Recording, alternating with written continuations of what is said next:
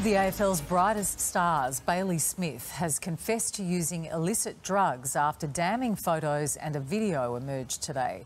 For now, the Western Bulldogs club has thrown its full support behind the 21-year-old, conceding he's been battling mental health demons.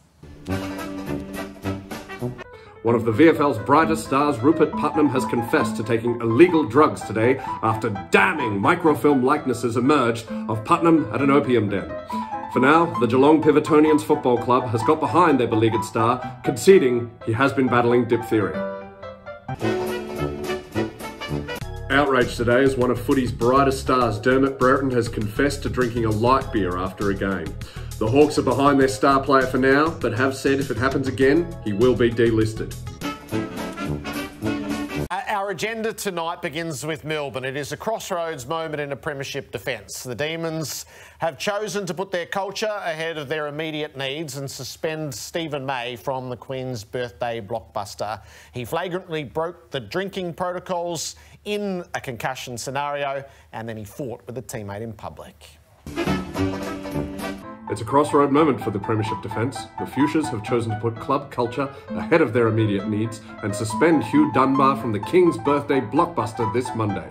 He flagrantly broke dress protocols in a dinner setting and wore an ascot tie to the Kelvin Club. The Essendon Football Club has reportedly admitted some of its players took a now-banned performance-enhancing drug.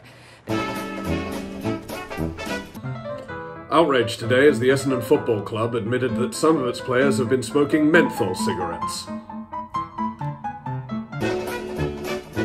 Essendon Football Club have admitted to using now banned horse leeches when treating their players with injury. Club officials claim they were led to believe the leeches were legal under the Anti-Doping Act. Doctors have apologised and will go back to their traditional ways of treating knee injuries using exorcisms. Good evening. We begin with the dramatic news in the AFL, which has been rocked by a betting scandal with two Collingwood players. Defender Heath Shaw has been suspended for a total of 14 weeks and fined $20,000 for betting $10 on Nick Maxwell to kick the first goal in their round 9 match against Adelaide. Good evening. We begin with the dramatic news that the VFL has been rocked by a betting scandal. Defender Clyde Donaldson will miss 14 weeks for missing his gambling debts to Squizzy Taylor, who has since broken Donaldson's thumbs.